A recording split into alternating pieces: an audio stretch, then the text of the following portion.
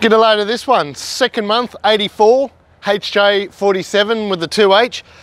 Now, I've never met this gentleman before. He's just purchased it in Brisbane. He's back on his way to Cairns, but we've got a bent steering arm, and we're gonna throw a little drag link kit in there while it's here and go down for a wheel alignment and get him back on his way from Brisbane to Cairns. He's flown all the way down here to purchase this vehicle. He's owned it 2 weeks.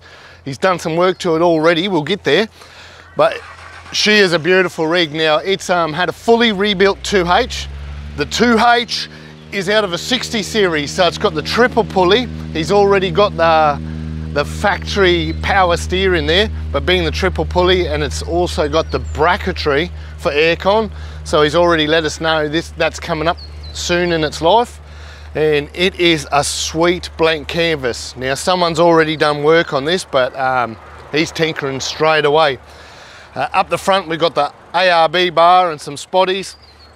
I did spot it's got the Terralume headlights. They're the same ones we sell on the shelf. We've got them here. Mine are the black ones. These are the chrome ones. They're a sweet light. They're really good at night, hence us wanting to sell them. It's been painted. She's been done up a bit. He's just put new tread on it since he's purchased it. Nothing else. But inside it's been looked after. It's really tidy. And inside we got new vinyl floors been put in. The dash mats been reupholstered. The hood lining, it's got an overhead console of fiberglass with marine carpet. He's got some goodies. He's lights, UHF, and little pockets in there to hold stuff. So it's a really sweet looking one.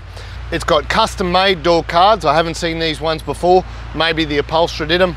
I can't see the seats because they're covered with the black duck seat covers. So it's just a really nice clean truck inside. Very impressive. Now at the back end, he's just had the custom tray done, and check out the detail, the welds. Dun & Watson have custom made this in the 2 weeks he's had it. Put the dog box up on there. It's got the fridge slide drops out, but it's also got a partition up the top that drops, so it can separate the dogs from each other. He's got 2 dogs, or just separate them from the fridge. The dual battery system, what a nice clean setup he's put up under there. And it's got the Rhino roof rack at the back there for his fishing rods. But if you have a look at the back, I really dig how they put the 47 in the just in the trim. The mob that have made this have really done a nice job. It speaks for itself. Little things, reverse lights, Heyman's Reese. What a sweet rig. We're gonna let Maxie fix this one, get it back on the road, but I just wanted to show it off before it leaves.